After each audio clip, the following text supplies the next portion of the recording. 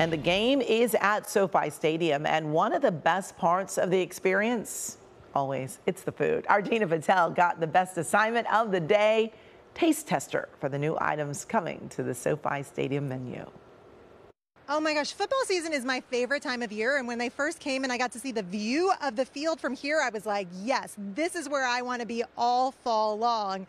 Especially then when they told me that they have food options. Because let's be honest, a 3-hour game, you're going to get hungry. So look at all of these items that they now have here at SoFi for people that are coming to see the Chargers, if they're coming to see the Rams, if they're coming for a special event. Chef Omar is with me. You were just saying you don't get an off season. You've been busy getting this all ready, right? Exactly. Our off season is really R&D, doing all the research and development for our new menus, and then we just have events here all year long. So we never really have an off season. Okay, well, I love what you have here because LA is such a diverse food town, and so you need to have a little something for everybody's taste buds, but that feels like that's fun, right? Exactly, and that's where really we were inspired, is to do the melting pot that Los Angeles is and just bring a little bit of culture, a little bit of everything that we have here for everybody. So tell me a little bit about what we've got. Of course, so here we have our fan favorites, of course, our hot dogs, Hot Link.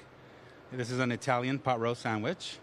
These are our SoCal spicy wings. So it's a mix of different flavors, different spicy levels, but they're phenomenal.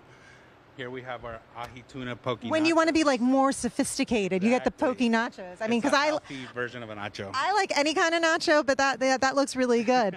Also, then, like, you know, really good finger food, because that's the thing is we're eating on our laps and as we're walking around. So. Exactly, it's still a football game, right? So like instead of pizza, you kind of have like cheese sticks. Like that's a smart way to go. Exactly.